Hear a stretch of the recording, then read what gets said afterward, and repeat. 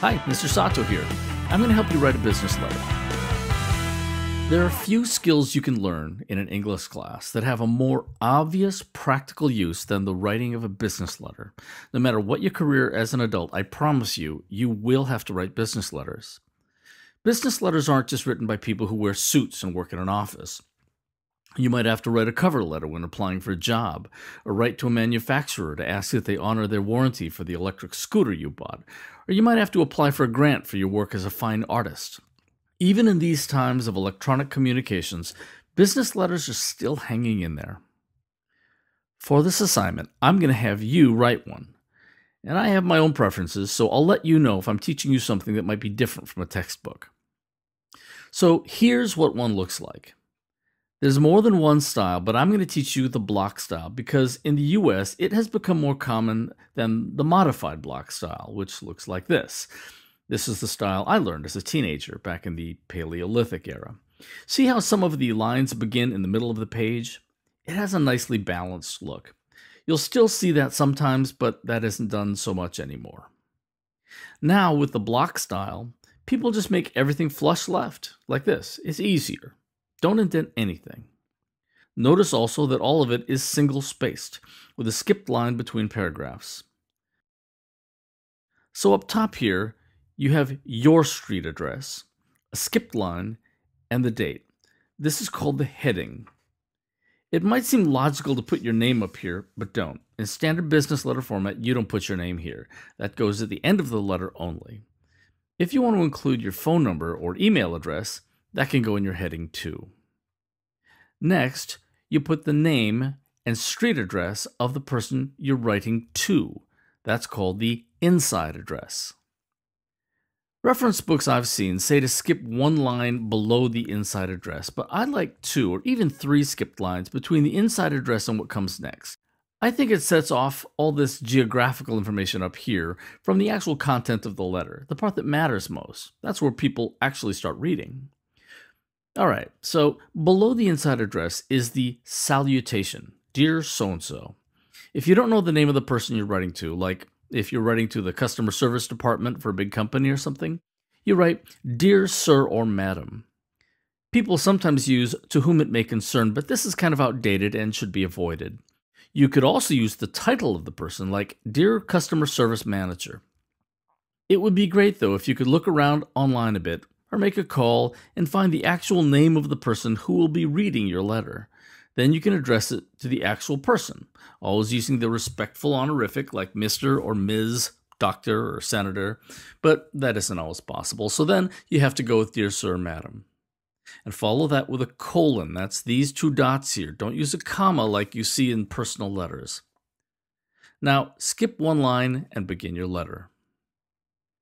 The organization of a letter is like most things you'll write. It has an introduction, a body, and a conclusion. In the introduction, don't start by telling the whole tragic story of your broken electric scooter before telling the reader what it is you want. In the introduction, just say in a few words why you are writing. My electric scooter broke last week, and since it is still under warranty, I would like to receive a new electric scooter. Or, I would like to be considered for the position of video game tester. It's kind of like a thesis and an essay. Get to the point clearly and immediately. People are busy and will start skimming if you get wordy. One-sentence paragraphs may not be appropriate in an academic essay, but they are perfectly fine in a business letter. Skip another line now to create a second paragraph and give the important details. Here, too, you want to be concise. That means to say what you mean in as few words as possible. Leave out the inessential details. For example, you don't need to say that your scooter stopped working after you'd already gotten to your destination so that you had to carry it uphill all the way back to your house and another kid saw you and it was really embarrassing. They don't care about that. Just say that the warranty says your machine is covered, give the date of purchase, and include a copy of the receipt if you still have it, never the original. Or if it's a cover letter for a job, here's where you say what your main qualifications are and mention that your resume is attached. This is the body of the letter. Try to keep this down to 1 or 2 paragraphs, and very few business letters should be more than 1 page.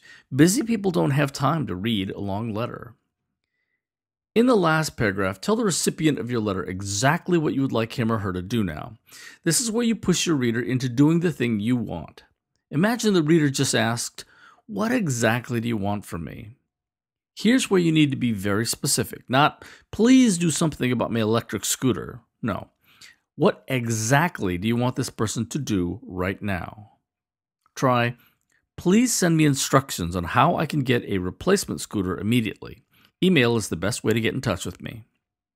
Get it clear and specific, not, "I really want to be considered for this job." You've already said that. Instead, try, "I will call you later this week to make sure you got this letter. I look forward to hearing from you at your earliest convenience."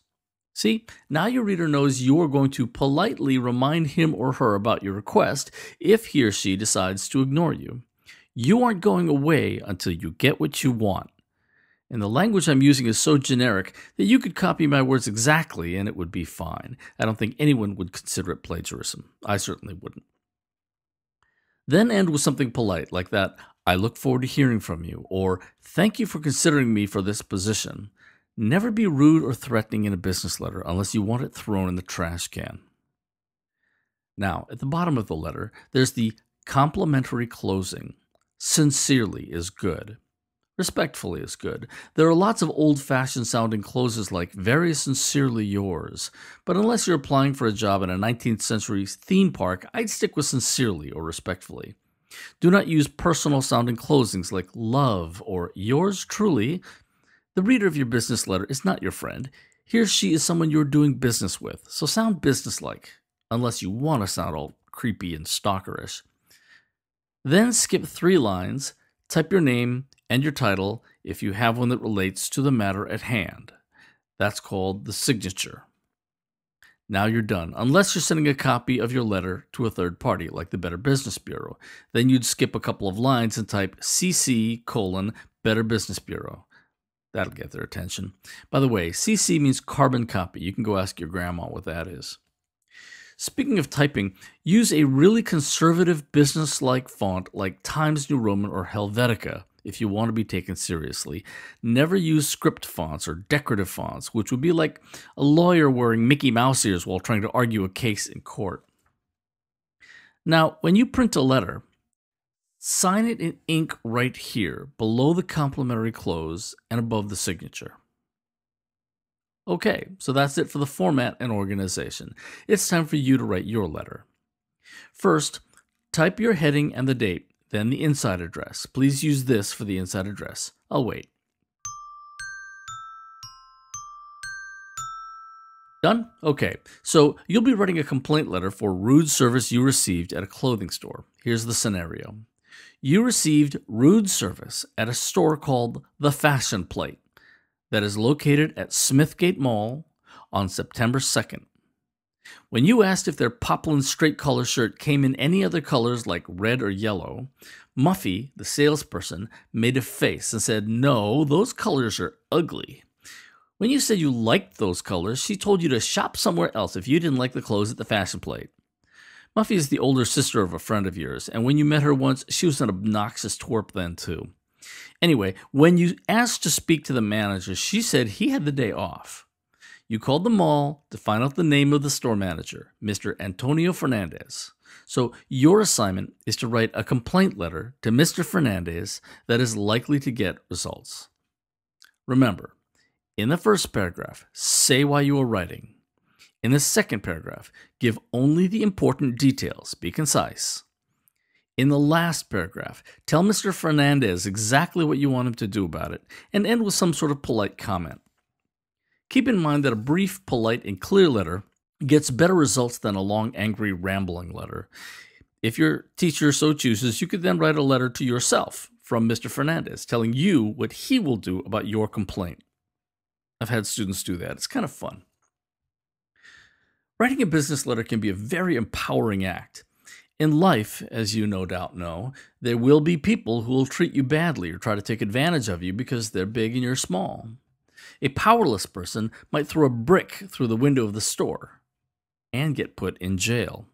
An empowered person has a voice and can make him or herself heard.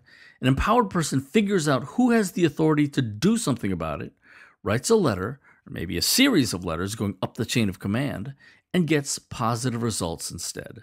And that's what I want for you. Happy letter writing.